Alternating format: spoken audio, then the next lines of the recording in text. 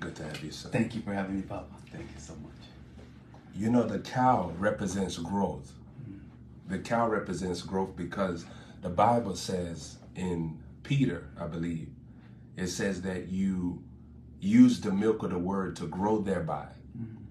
So when somebody is a sheep, there are other animals that they have to use to build momentum as a sheep. So the cow realm is what a sheep enters into for growth. Wow. The lion realm is what the sheep enters into for boldness and courage. Oh, wow. The eagle realm is what the sheep enters into for waiting and patience. Wow. You wait upon the Lord, you'll renew your strength. Isaiah understood eagles because Isaiah was an eagle. Wow. He spoke about the animal in which he perfected. Whatever animal you perfect is the animal that God selects to be your mantra, your theme.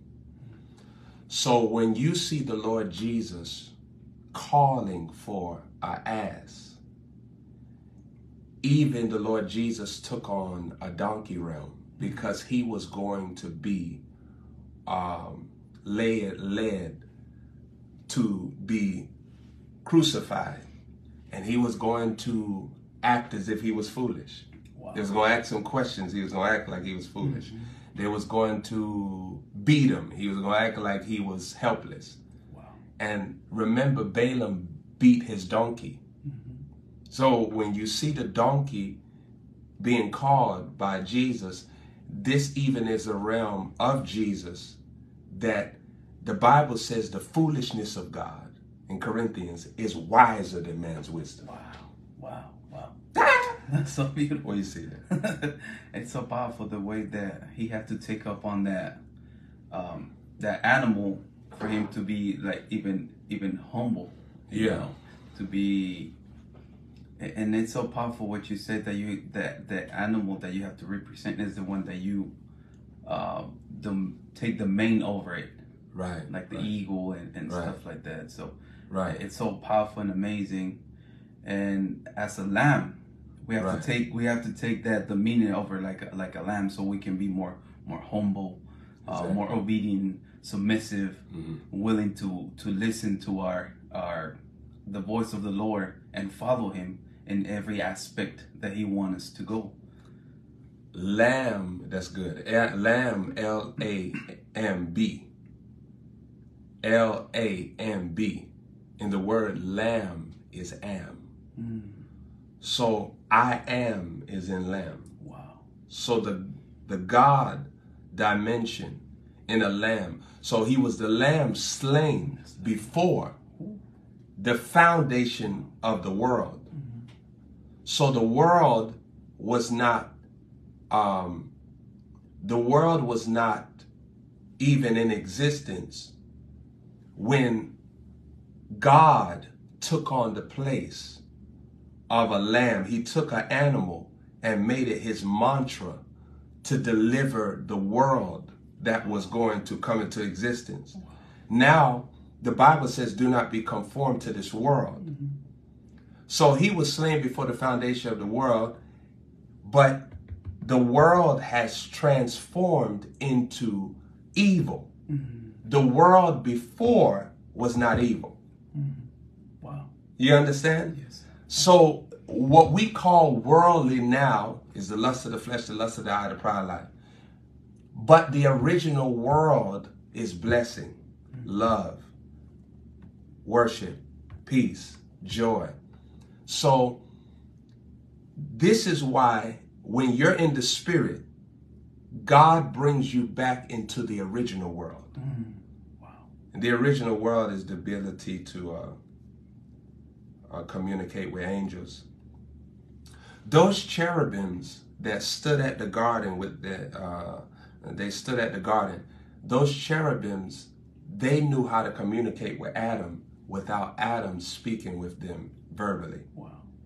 So even Adam knew not to come to the garden because Adam heard them. He knew that they would kill him. Wow. Wow. He knew that they would strike him. So this is the power of what we're talking about today. All these prophetic realms, all these prophetic realms that we see operating through the animals. Good to have you, son. Thank you. Thank you. So, as you can see, son, you got to step into a cow to perfect yourself as a sheep. Because the cow, its mantra is milk. And you need some milk. So whenever I call him off guard.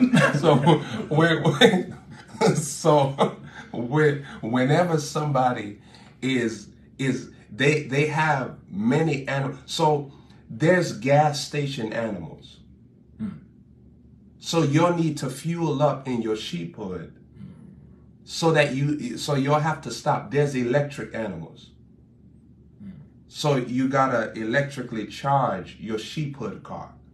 You're a sheep, but you gotta go to the eagle to learn how to not disrespect God through your rising anxieties. Everybody will encounter anxiety. That's why the Bible said, be anxious for nothing. Because everything is going to propel you into anxiety.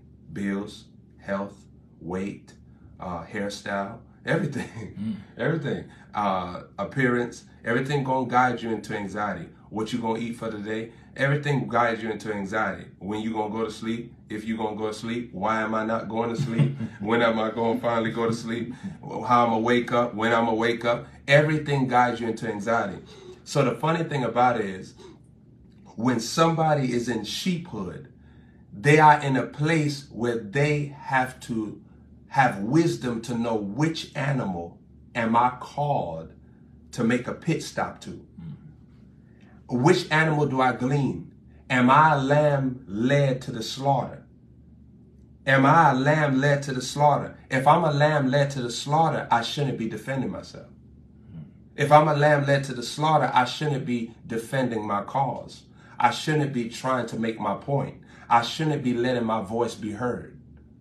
Because in the lamb realm, my voice is stripped from me. So in the lion realm, I am vocal. In the lamb realm, my vocal cords are robbed. They're stripped. They're taken. They're subtracted from me. So think about it. In the lion, I talk. In the lamb, I untalk. In the lion, I'm vocal. In the lamb, my vocal cords are silenced. So if you're going to be the perfect sheep, you have to look at which animal am I walking in right now. Am I the elephant? Well, when I'm the elephant in the room, I can make shots. I can make requests. If I'm not the elephant in the room, if I'm not the elephant, I don't make shots. So even people get out of line. So even children. So a child can't be an elephant because the child is not the one calling shots. Many people look to their children and say, do you think we should live here? Do you think I should be with this one? How you go to your child for elephant decisions? A parent is an elephant. Parents ask their children, do you want to go live over here? We was thinking about living over here. No, you don't put them in the place to make elephant decisions. Even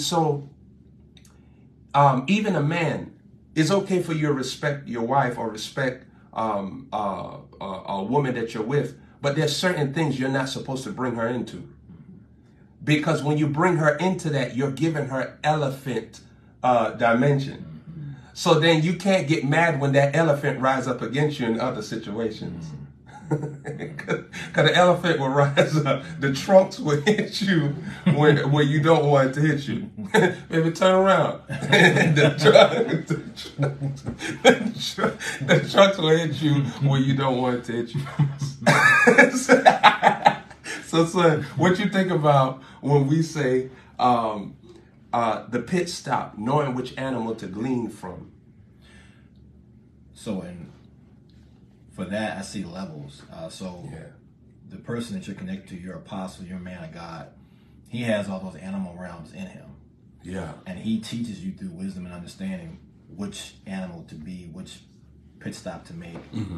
Because if you try to be an elephant in the presence of your man of God, and it's not your time, or you don't understand, you're not supposed to be an elephant at that time in your man of God. You're supposed to be a lamb, or you're supposed to be a dove, something a little bit more softer, more humble.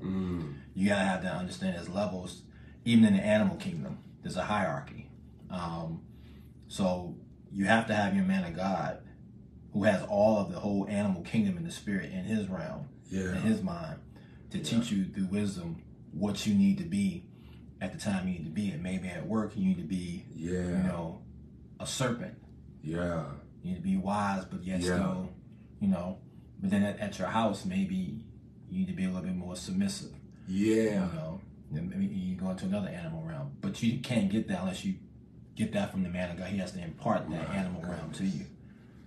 My goodness, you made some good points, because see, you're in the workplace, but then when you get inside the house, and then see, watch this here. You could be a janitor at the workplace. You could be a lamb at the workplace, but then you got to become an elephant when you're parenting. So you can't parent your boss while you cafeterian, or you can't parent the customers that's leaving trash. You can't go. You can't be a janitor and go rebuke the person that left their banana on the side and say, "Hey, sir, you need to pick that up." Because see, now I'm being a lion. I'm being an elephant when I'm supposed to be a lamb. So the only way for you to get out of the flesh is for you to know which animal am I supposed. What people don't, the mystery of animals is this: God created the animals, which mean they came from his sperm bank. So you know how we as men, we create male or female. God creates fish, amphibian, whale. God creates a turtle. So even the turtle, what is the mystery of a turtle? Look at its shell. It protects its body, but its head is exposed. What does that signify? God's head needs to be exposed to you for you to be protected as the body of Christ.